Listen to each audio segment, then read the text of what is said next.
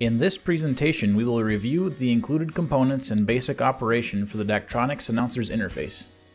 The Daktronics Push-to-Talk Announcer's Interface provides a single-point location to control voice announcements. The rugged powder-coated steel housing ensures that the interface stands up to more than everyday wear and tear.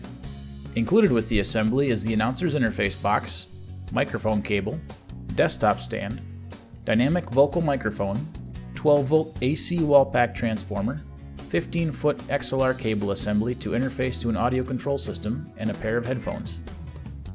On the front of the interface is the headphone volume knob to control the master volume of the audio coming into the headphones. Located next to it is a power LED indicating that the interface has power. On the top of the interface are the continuous and momentary buttons. The continuous button is pressed once to activate the microphone for continuous operation, and again to mute the microphone. The momentary button is held down to activate the microphone and released to mute the microphone. The continuous button also doubles as the mic live LED to indicate that the microphone is live. On the rear of the interface box is a power input jack. Then there is a phone source switch, which selects the audio routed to the headphones between the aux in feed from the mixer or the announcer's microphone only. Two headphone jacks are supplied, one for 1/4 inch and one for 1/8 inch, allowing for the included headphones or various headphone options. The small gray button is the phantom power button.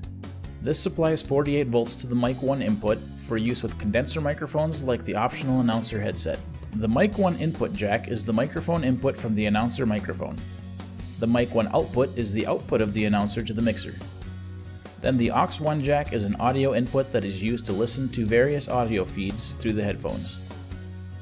An option that can be used in lieu of the supplied gooseneck, vocal microphone, and headphones is a single Muff headset.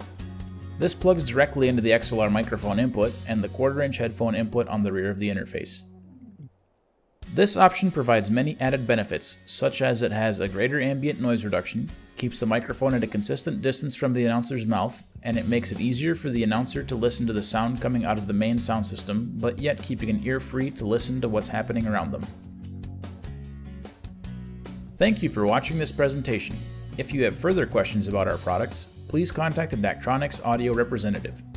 Feel free to view our other training videos available at www.daktronics.com/support.